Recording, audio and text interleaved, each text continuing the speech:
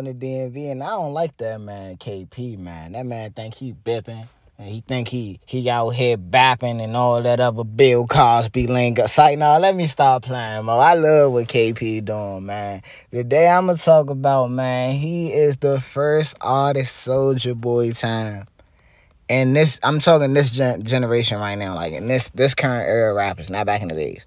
But he is the first to start going, and he's actually taking over the schools, man. The kids love KP, man.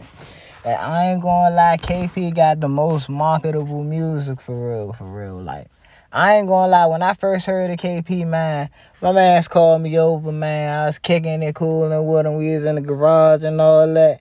He gets awesome. You heard of KP Skywalka. I was like, KP Skywalka? Like Star Wars, bro? Like, nah. And like, he played it, and I was like, oh, all right, that's dope. Ever since then, like, I low-key been cranking, but I noticed he does not make free car music for real. He just, like, make cranking mood songs. Man, I was listening to, I clicked on YouTube, man. I was about to crank some Jamaica while I was doing my little high-speed drive. Man, I sang the Free Will and Gigs, man. I started listening to that junk, man. I was like, this man is not Baby Jamocha is not making it in the schools, but they is not gonna let you come in there and rap no free car music, man.